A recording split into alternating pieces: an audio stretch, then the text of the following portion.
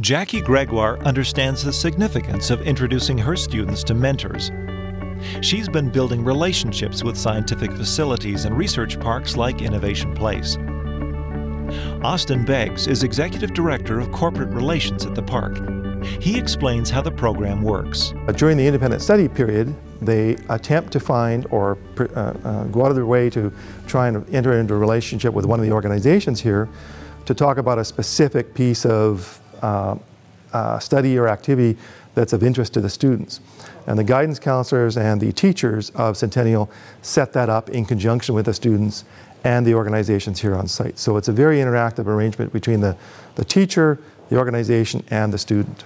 The Canadian Light Source and VIDO, the Vaccine and Infectious Disease Organization, both located on the University of Saskatchewan campus, have also enthusiastically opened their doors to the CAST program, providing guided tours and a chance to meet real scientists on the cutting edge of research.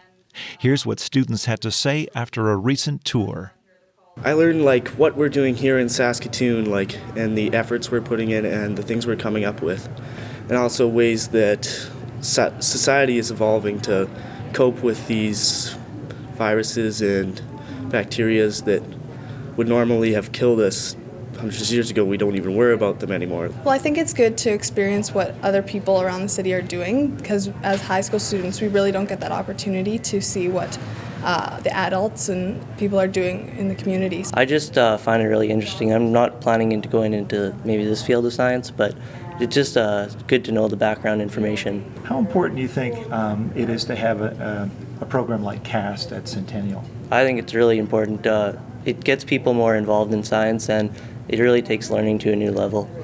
Dr. Scott Napper is VIDO's program manager for emerging diseases. He says he was impressed with the way students were able to grasp some of the more complex scientific concepts. One of the things we tend to do in academia, we tend to take fairly simple ideas and put very complex terminology on it.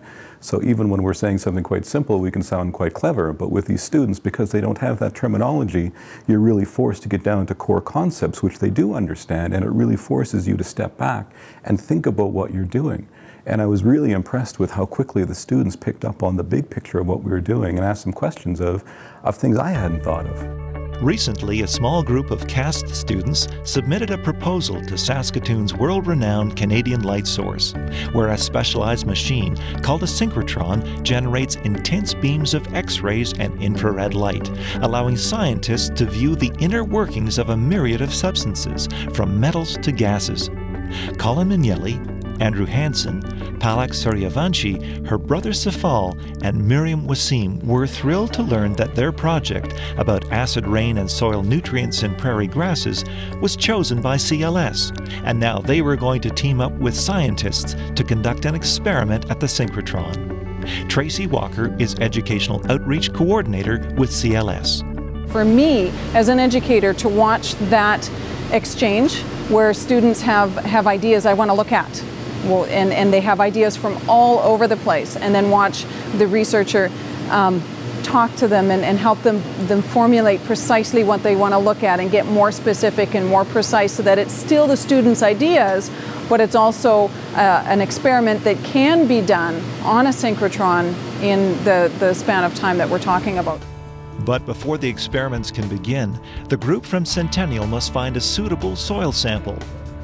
Jackie Gregoire has invited University of Saskatchewan soil scientist Adam Gillespie to help give the students a hand.